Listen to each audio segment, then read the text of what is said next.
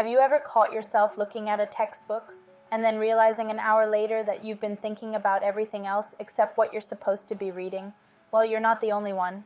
Studying can feel like a boring job sometimes, something we'd rather avoid. But what if there was a way to actually enjoy studying, to even become addicted to it?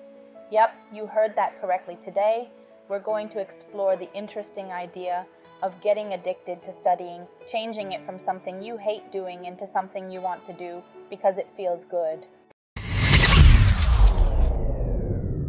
Hello guys, welcome and welcome back to my channel. My name is Mary. I'm here to help you become a better learner. And before we explore more, don't forget to subscribe. I really appreciate your support. Imagine, if you will, a world where studying is as exciting as playing your favorite game or getting lost in a really good novel. Creating this world is totally doable, and it begins with changing how you see things. Start by thinking of studying not as a chore, but as a cool adventure where you get to discover new things. Every subject is like a whole bunch of knowledge just waiting for you to dive in. It's about being curious, that strong desire to learn more and more. Next, make studying a habit. Just like you automatically brush your teeth every morning, make studying a part of your daily routine.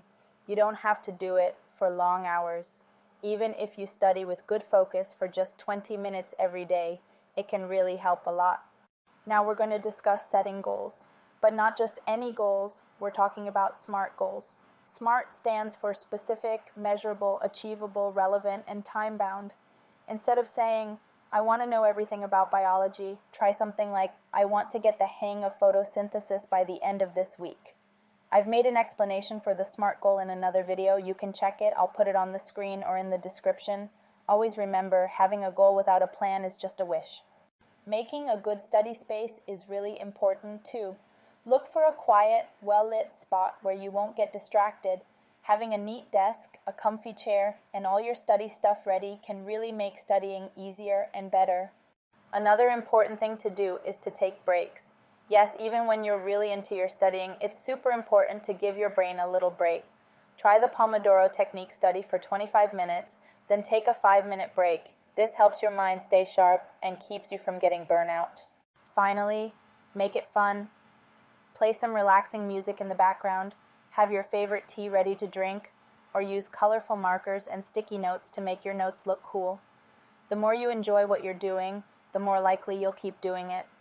In conclusion, becoming addicted to studying means changing how you see it, making it a part of your routine, setting SMART goals, creating a good place to study, taking breaks, and enjoying the process. It's not about forcing yourself to study, but about growing a passion for learning. Keep in mind, even a long journey starts with one small step. So take that step today and start your awesome journey toward enjoying studying. Thanks for spending some time with me. We learned a lot today. Hopefully this helps you too. If you found value in this video, please give a like and hit the bell icon to never miss an upload. As always, don't forget to subscribe. I'll see you next time.